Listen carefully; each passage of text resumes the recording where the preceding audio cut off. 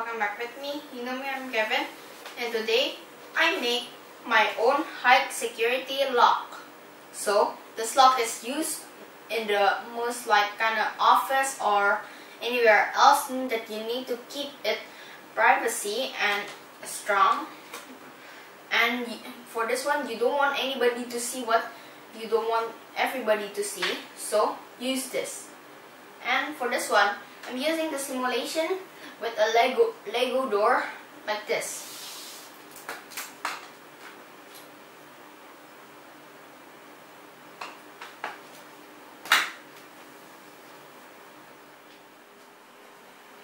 So to make this, you're going to need a bunch of Lego. So this is just the roof for this one, and then here there's the door, and here, well, you can see here that this in here, this little metal here, and this is actually the locking mechanism. And you can see here that there's like a big bunch like this. Actually, the locking mechanism is like as big as around this, also popping out on the other side here. Then for this one, I'm using an Arduino Mega. You have to use an Arduino Mega. You cannot use an Arduino Uno. I'm also using an LCD with a backpack, an RFID scanner, then a buzzer, and there's an adapter, some tags. At least you're gonna need two for the known card and an unknown card. Then this keypad and a bunch of and an RGB LED to show the status. And now, just for the door, this is the inside part, and if it is being locked like this one here right now, you can't open it because the first thing, it can't open to the front at all, and this little lock here is holding the door from moving around. So if you want to open it, you're going to have a card. So for example, I'm using this card. Just wait for it to scan. Okay, let's just use their one. So for the first one, if the card is known, it will go beep like that with a high tone. Then let's just type in the password.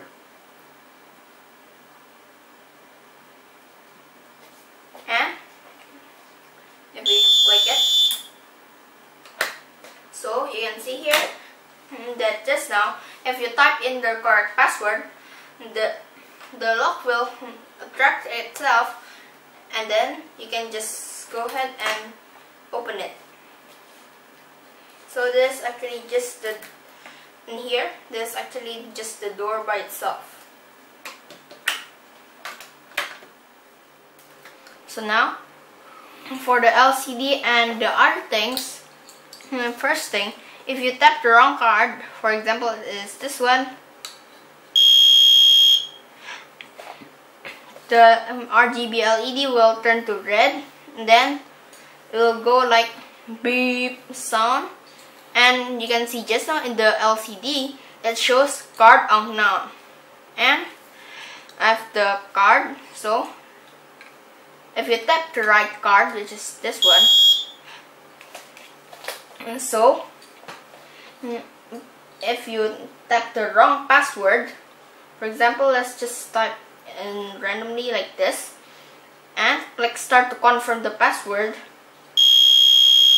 If the password is wrong, access denied, and you're gonna have to do all over the whole thing again.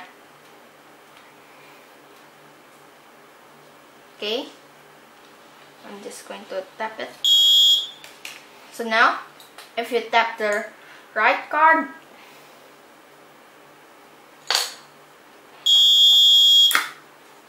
you can see just now that you can also hear just now that the locking system in the door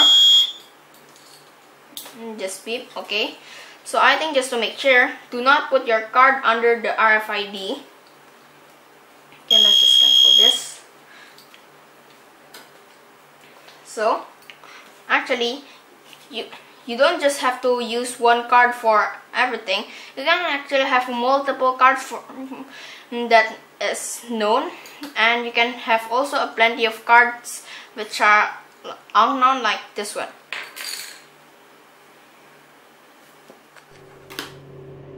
So now in here, these are all the things that you need to make that. In here, there's the connection for the LCD backpack. It's already here, and also for the keypad, like this one. So there are eight pins to be connected, and and there are 8 digital pins here. So the last 4 from the bottom, it is for the columns, and the first 4 in here are for the rows. So for example, if it is row 0 and column 0, it's going to be 1. Okay, next in here, this is the connection for the RFID, the RGB LED buzzer, and this is for the relay, also for the lock, and this DC 12 volts is from the adapter. And there are 4 pins here, and there are also these things which you need to connect to the Arduino Mega, and the third pin is not used because we're only going to use one of them. And for the last one, this is for the flow chart about how it works. So everything will just end in the access granted, access denied, or card unknown. And now for the first part in here, this is all for including the libraries. For the pictures, this is for the buzzer notes, and this for the RFID, this the ID value for the RFID2.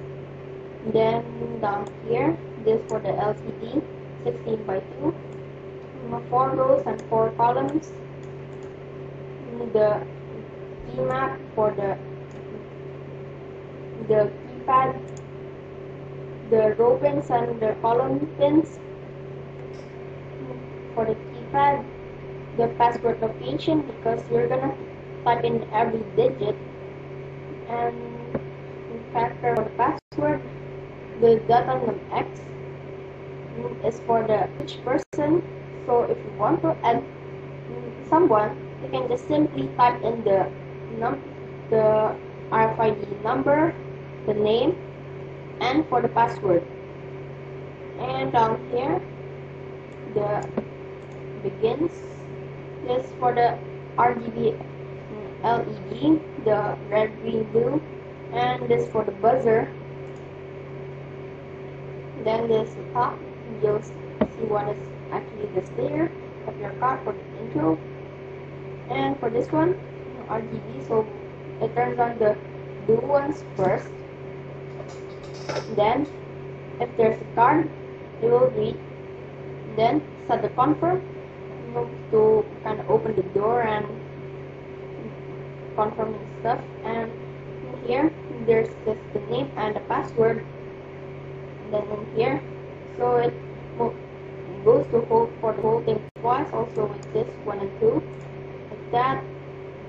Then also for the data pass, so it actually states that these things has name, password, and code, like that. Then after that, if the data num is equal to the ID value, well, then just print out. And if it is equal, it says confirm to 1, which means if the name is equal to the ID value, then it reads. So if the confirm is 1, then we'll do all these things, hello, and also do the name. Then for this one, and there's a lot of space here for everybody to type in the password. But if it is not recognized for the card around, and then go to the top, which is up here, then down here it puts all these things as string, and in here, while the key press is not pressing the star button, which is to confirm the password, we'll always get the key, place in the digit press, and after that, if the key press is already star, that means it's already confirmed, that means it breaks the while loop, and also set the password location to 0, because you need to type every single password in different places every time. And then down here again, if the password is same, oops, okay, so okay, was here. So if the password is correct, that means it will do all these things. Access granted. And for this one, this is for the relay and also for the locking mechanism. So it opens and then goes, wait for 3 seconds and then close. But if the password is not same, access denied, program ends, go back to top, read the RFID, and so on. So thank you for watching. Good luck keeping your things safe. And don't forget to subscribe.